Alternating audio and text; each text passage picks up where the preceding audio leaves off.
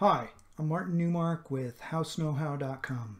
In this video, I'd like to explain to you what a condensate pump is, what it does, and why it's needed in some cases.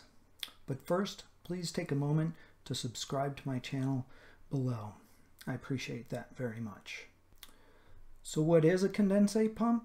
Let's take a look at a picture. This is a classic condensate pump.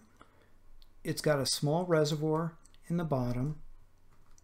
It's got a pump and a couple of float switches on the inside. Here's some pictures of a few different condensate pumps. Here's one. Here's another. Here's another one. This one has actually failed. And here's another one that's installed on a living space floor. What does a condensate pump do? A condensate pump collects condensate from an air conditioner or a condensing furnace. So the condensate will run through a pipe or a tube down into the condensate pump's reservoir. As the reservoir fills up, eventually one of the float switches will turn on the pump, and the pump is going to pump water out of the reservoir to a drain somewhere in the house or sometimes to the land outside the home. A condensate pump can also signal failure if it's wired into a furnace or air conditioner properly. This is the wiring that would be used to wire it into the air conditioner furnace.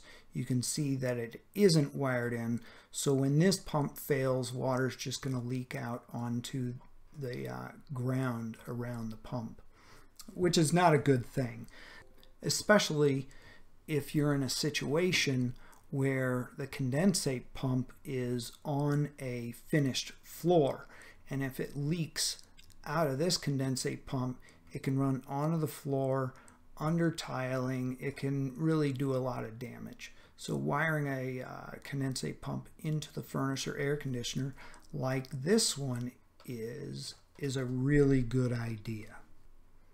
When is a condensate pump needed?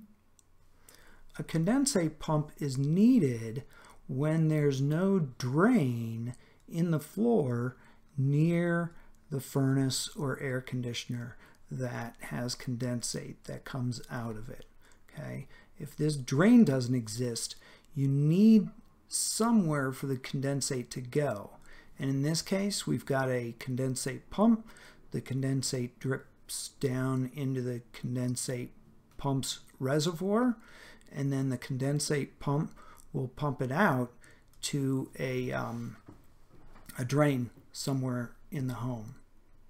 That's it. That's a brief description of what a condensate pump is, what it does, and why you need one.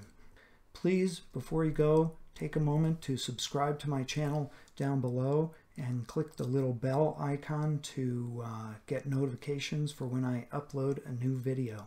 Thanks for your time. I'm Martin Newmark at HouseKnowHow.com.